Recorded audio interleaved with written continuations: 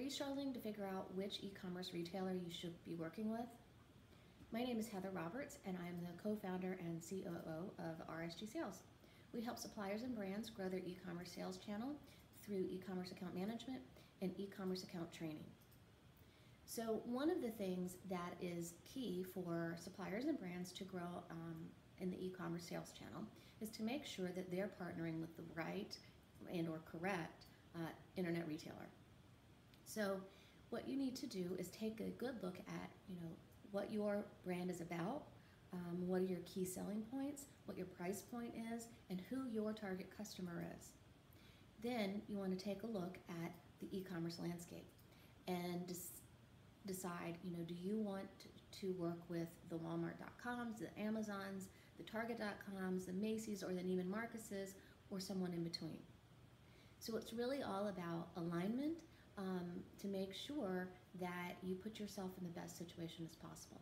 So for instance, if you are a high-end furniture line, then you are going to not want necessarily be on the same platforms.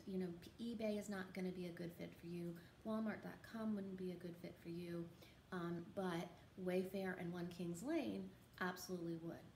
The same can be said for if you are an organic cleaning product.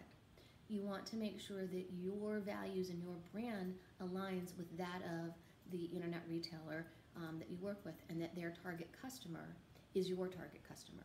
So in the case of something like an organic cleaning product, it would be an excellent fit for a Target.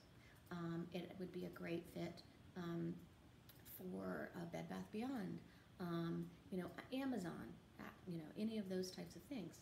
So if you have any questions about what accounts are best for you and the fit for your supplier, your company, and your brand, please don't hesitate to reach out for us.